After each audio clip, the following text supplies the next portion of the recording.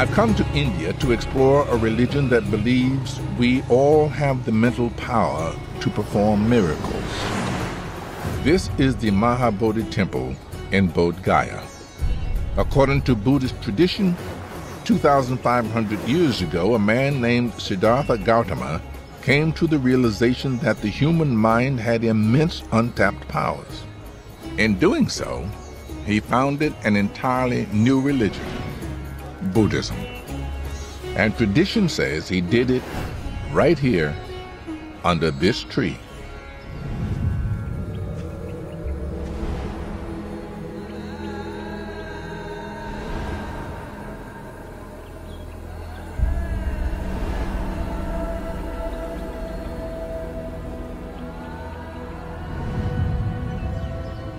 I want to understand what Buddhists believe happened to Siddhartha as he sat under the tree. Tibetan monk Losang Tenpa has promised to help me find out. So, I'm glad you could come. Oh, me too. So this is our holiest spot, where the Buddha attained awakening. Losang tells me he'll get me to understand the miracle of the Buddha's enlightenment, and he'll do it by challenging my mind to get me to see the light myself. So what do you know about Lord Buddha? What do they teach you in America? I learned that he was of noble birth, and he grew up very, very sheltered, and he said that. And then one day he wandered out of the compound. That's right. And began to see The life real world. as it really was. Yep. Why did he do that? That's the question you're going to answer. Well, how would you like it if your father had decided as soon as you were born that this baby of mine's going to be the king? So I've got to keep him in this palace, surrounded by beautiful sense objects, flowers that never droop, beautiful young ladies who never look old. Sounds perfect. Isn't that perfect? That But sounds this guy really wasn't satisfied with that. Buddha left the palace, right? Yes. And do you know what he saw when he left the palace? Well, as I understand it, he saw suffering. He saw real life. In what form? In what form? Well, there were old people, cripples, beggars, people who had nothing, people who were hungry. Yeah, it's like an eye opener. It's like a wow. He saw death. Yeah. His father didn't want him to see death. It made him think so strongly. He felt, I've got to leave this place and find out what is the cause of this. Why do people suffer? Siddhartha roamed for 6 years, seeking to understand the cause of suffering, until he finally came to the shade of a ficus tree and decided that he would stay right on that spot, focusing his mind until he discovered how to end human suffering.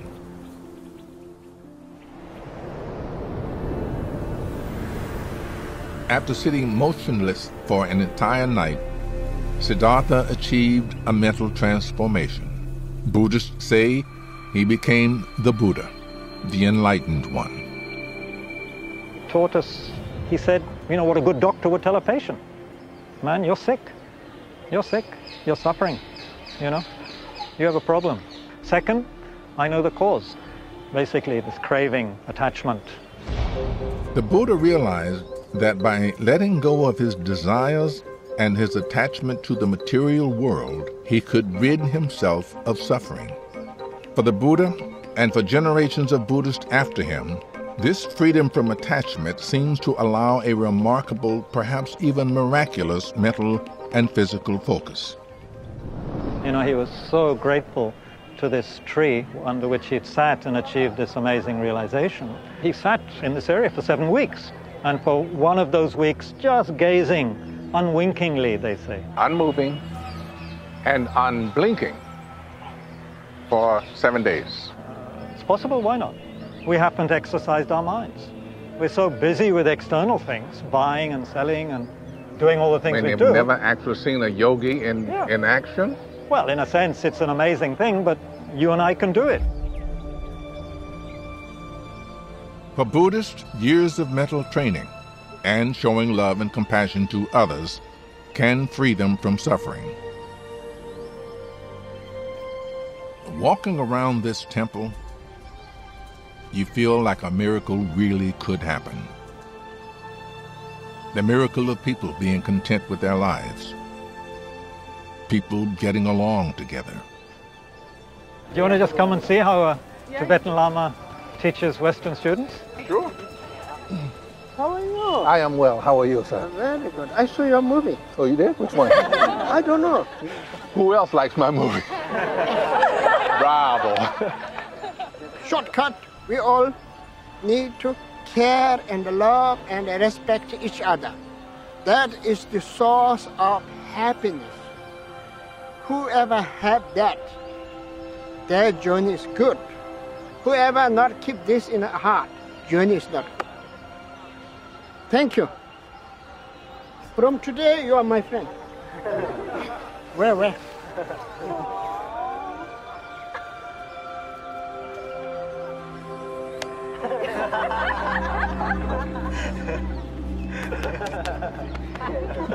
Okay, see you. I like you.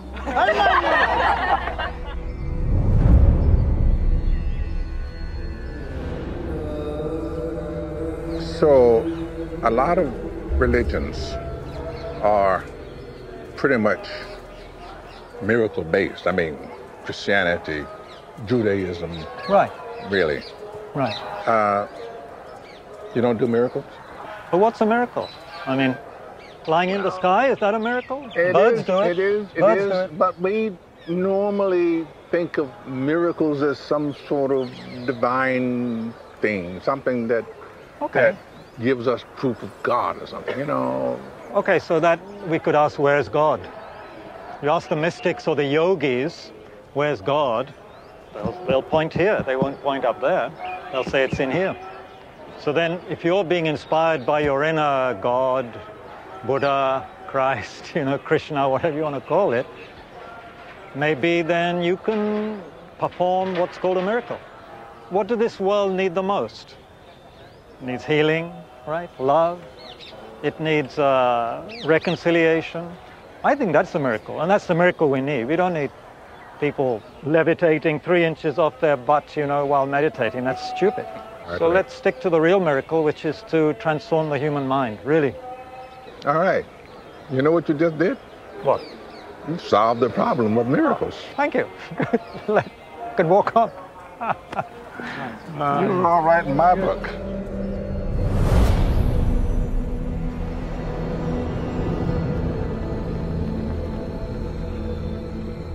It's ironic that a man who wanted us to tap into the power that we all have within ourselves is thought of as some sort of divine being. The point of Buddhism, as far as I can see, is to teach us that we are all capable of much more than we might believe we are. We just concentrate on it, just put our minds to it. I used to struggle to make sense of miracle stories. How oceans could be parted, how it was possible to walk on water. But I think I was missing the point.